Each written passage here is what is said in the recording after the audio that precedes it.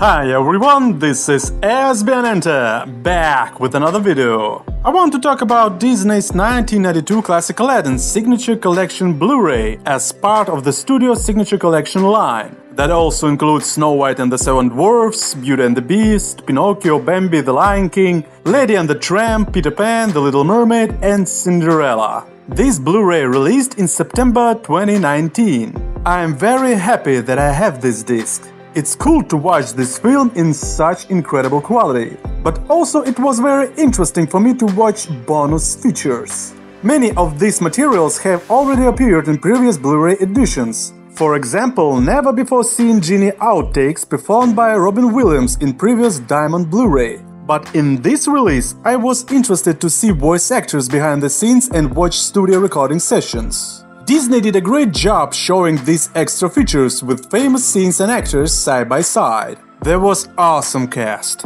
American actor Steve from Full House, Scott Weinger, who voiced Aladdin, Linda Larkin, American actress and voice actress who voiced Princess Jasmine, stand-up comedian, actor and voice actor Gilbert Gottfried, who performed the voice of Iago, American actor, voice actor, singer and puppeteer Jonathan Freeman, who was the talking and singing voices of Jafar. The singing voice of Aladdin performed by Bradley Kane, American actor, singer, producer and screenwriter. Lea Salonga was the singing voice of Princess Jasmine. She is a Filipino singer and actress, best known for her roles in musical theater. As you all know, she was also the singing voice of Mulan. The Sultan voiced by Douglas Seale. He was an English actor, producer and director.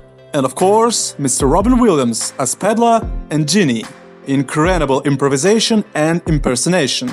He was also Genie's singing voice in Friend Like Me and Prince Ali songs. What can I say?